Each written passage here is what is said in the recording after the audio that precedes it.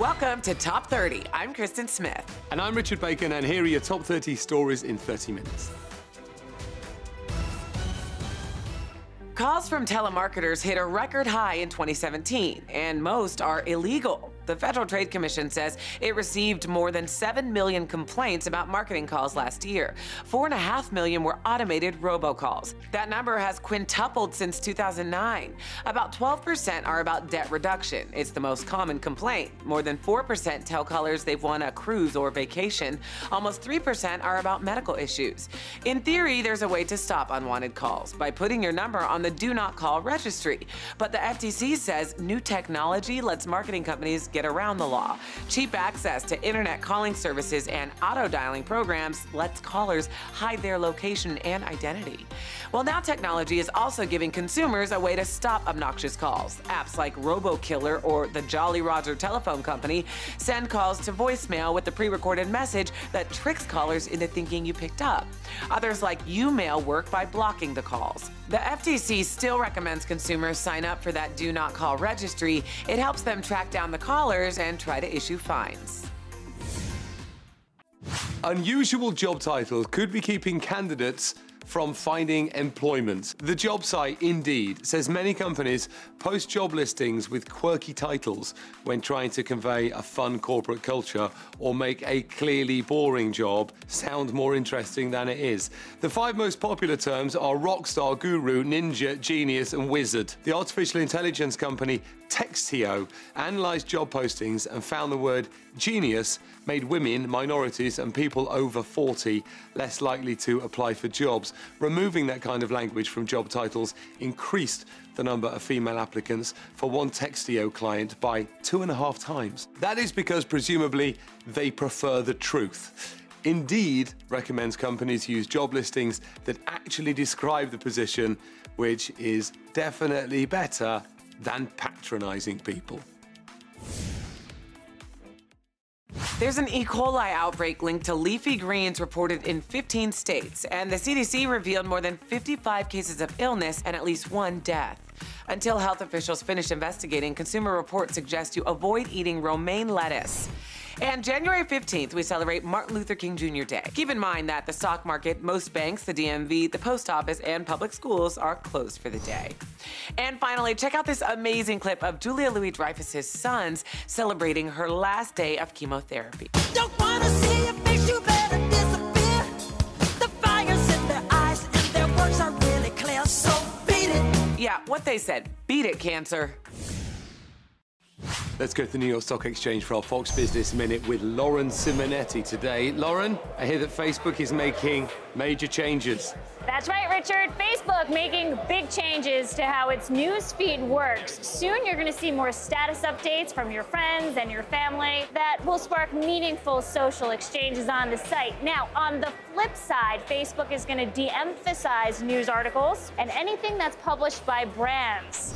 Get this, General Motors will make an autonomous car without a steering wheel and without pedals by 2019, next year. The plan is to deploy the self-driving cars as ride-hailing vehicles in a number of cities across the U.S. start to experiment with this. Everybody's looking for a fatter paycheck, Richard, and those changes to your paycheck that the government promised you after it passed the tax law, they're coming soon. The IRS is rolling out new guidelines for how much bosses should withhold from workers. And Lauren, when can we expect to see these changes? Well, businesses across the country must adopt the changes by February 15th. Happy Valentine's Day. That means employees could start to see the changes reflected in their take-home pay pretty soon. More Top 30 when we return. A growing number of Russian women are flocking to Miami, but not just any Russian women, pregnant Russian women seeking U.S. citizenship for their newborn children. Russian Ekaterina Kuznetsova said in an interview, "It's really common. When I was taking the plane to come here, it was not only me, it was 4 or 5 women flying here." A trip to Miami can cost the women tens of thousands of dollars, but they say it's worth it. Olesya Rashatova said, "American passport is a big plus for the baby. Why not?" It's all legal because the 14th Amendment says anyone born in the United States is automatically a citizen. And in turn, once they hit the age of 21, that child can then sponsor their parents' application for a green card. While there's no official data on birth tourism in the United States, Jackson Health System said international maternity patients represented 8% of all patients giving birth last year in Miami. Richard, you have some concerning news now about a popular app? Yes, that's right, Kristen. An app that is supposed to make dog walking more convenient may reveal its users' personal information. Wag is a smartphone app that lets users summon dog walkers to their house or schedule one for the future. Pet owners leave keys in a lockbox secured by a code so that Wag walkers can enter their home while they are out. The Wall Street Journal reports that private customer information was posted to pages on the company's website. The startup confirmed that a technical glitch exposed what they said was certain limited personal information online. That included customers' first names, last initials, home addresses, and, crucially, the code to the lockbox containing their house key. A spokesperson for Wag told Fast Company, "We have no reason to believe that the information was misused. No social security numbers or financial data were exposed." It is not the first controversy for the startup. Top 30 previously reported that the company has been accused of losing several clients' dogs.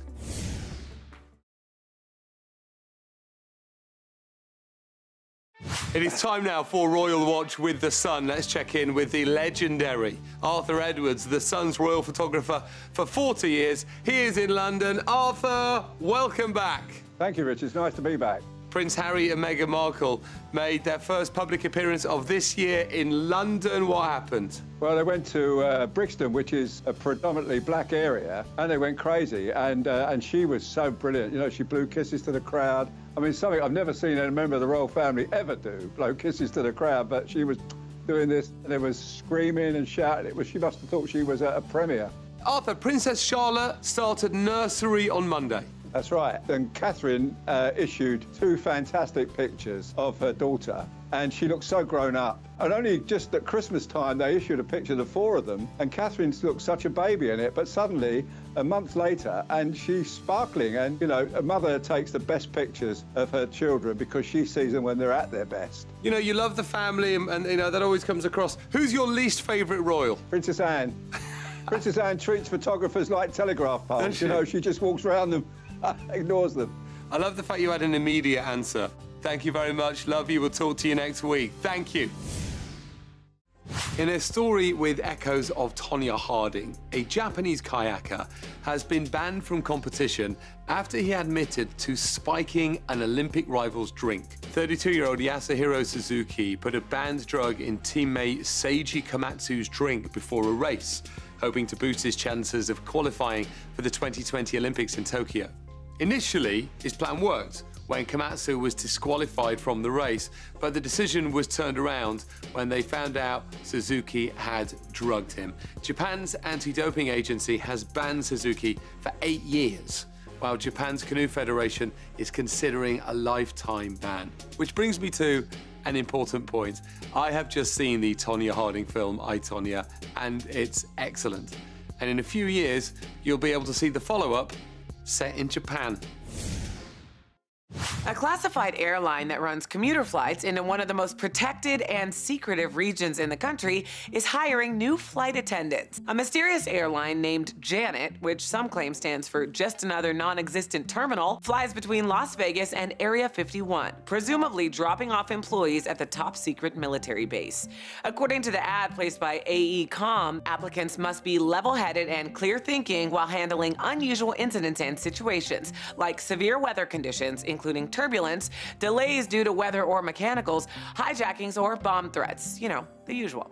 So if you're not familiar, Area 51 is where conspiracy theorists speculate the government keeps alien spacecraft and conducts experiments on those alien life forms.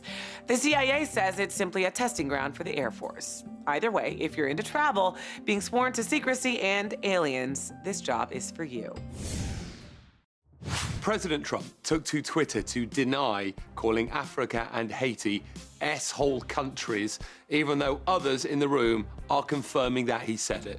The Washington Post first reported the story, saying several senators were in the Oval Office discussing a bipartisan immigration deal with the president. When he asked them why the US would accept immigrants from S-hole countries like Haiti or in Africa, rather than in places like Norway. The president responded via Twitter saying, "The language used by me at the DACA meeting was tough, but this was not the language used." Senator Dick Durbin, a Democrat from Illinois, was in the Oval Office for the meeting. He says the media reports of Trump's comments are accurate, and he called the language hate-filled, vile, and racist. Republican Congresswoman Mia Love is Haitian American. She tweeted a statement describing how her parents came here from Haiti and demanded the president apologize. So, in summary, President Trump has either done nothing wrong or said something racist and lied about it.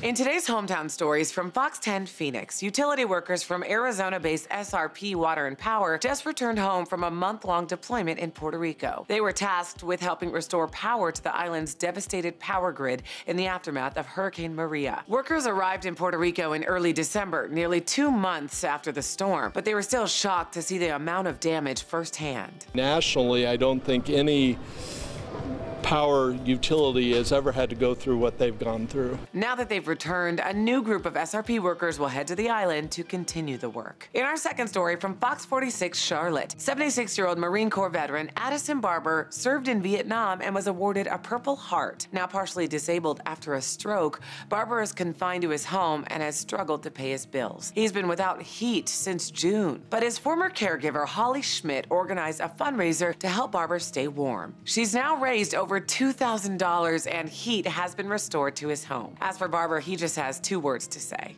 Thank you.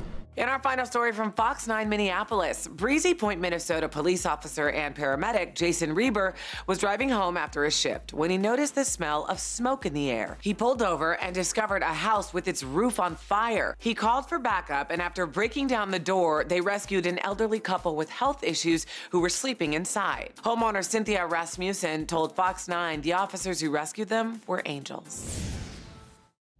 A new series from National Geographic takes a closer look at the battle to crush ISIS. They have unprecedented access to the commanders inside the Pentagon and the soldiers fighting on the front lines. The series, Chain of Command, shows everything from the complex overseas assignments to their private lives at home. Here's a preview in today's Nat Geo Minute. A camera has never been allowed to film inside the cockpit of an F-22 on a mission, until now. In the very close fight from the tactical level, we basically look for any warehouse that may have held their weapons, command and control nodes, vehicle-borne IED factories. Those targets were all developed over the last month, and then we started dropping bombs on them to ensure that any target that we knew had been out there, we took it out. Watch Chain of Command on Nat Geo Monday at 9, 8 Central.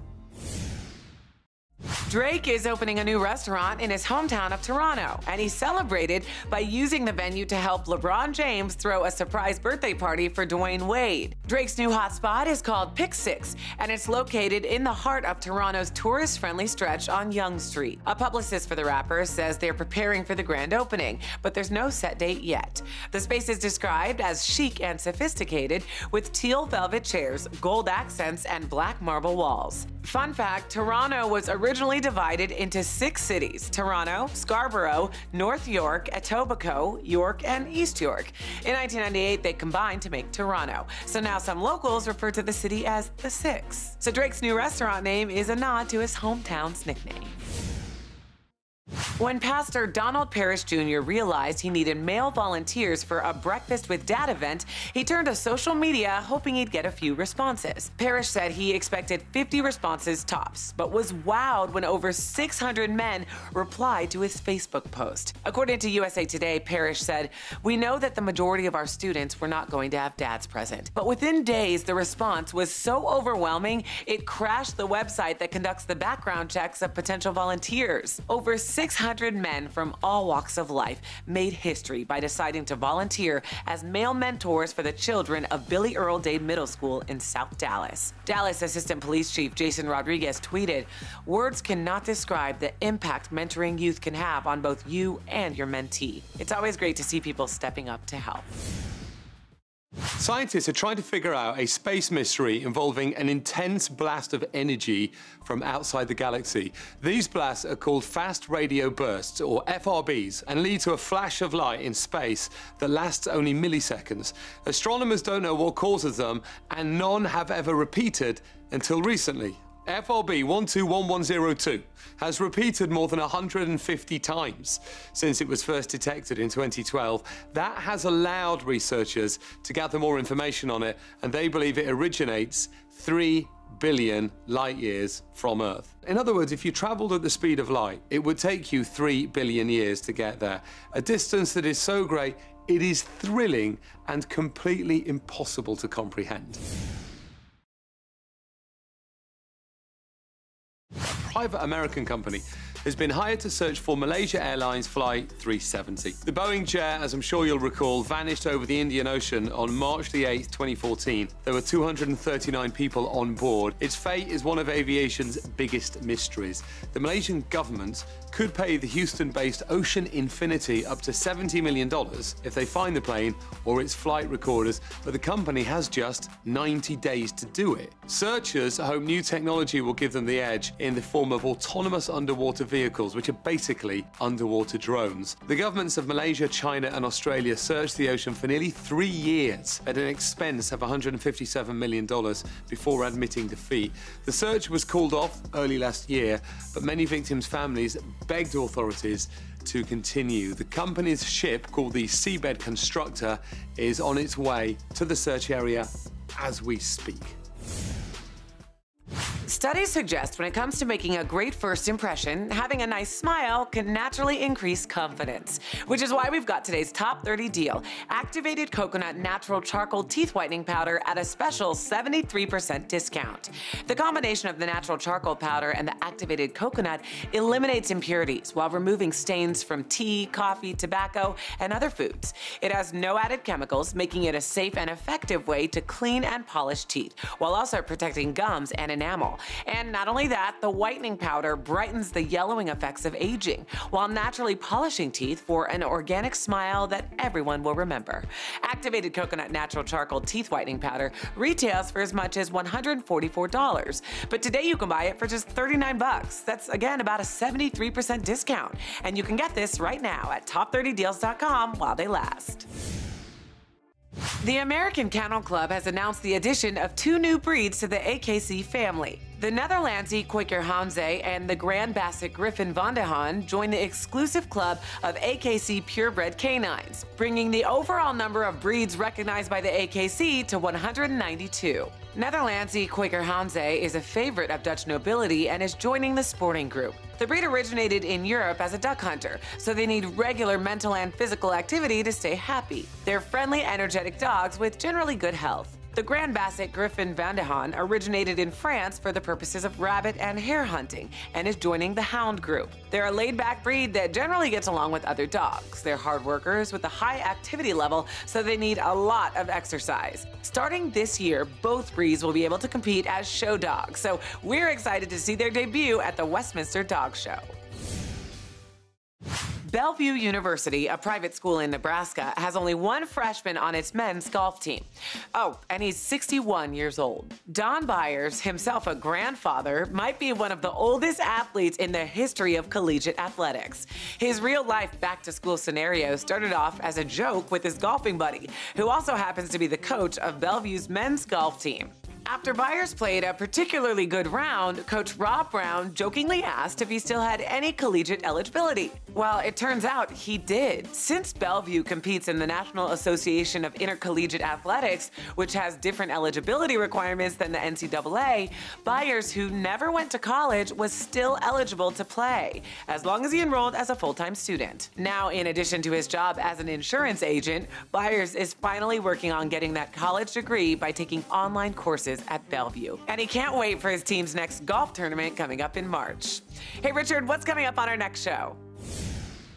Kristen, we're talking about lowering the cost of living. Housing is the biggest expense for many Americans, but there may be ways for them to save some money. And some of the ideas airlines have tried to win new customers over the year have failed with good reason. Plus, this Canadian woman overcame abuse, addiction, and homelessness, and now she drives the largest truck in the world. All coming up on the next Top 30.